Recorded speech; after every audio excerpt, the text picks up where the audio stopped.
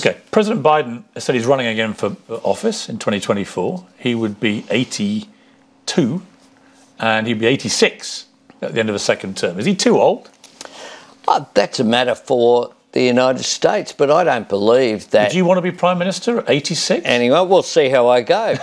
We'll see how I go. That will have sent a shiver down your opponent's spine. But can I say this about President Biden? I think he is doing an extraordinary job.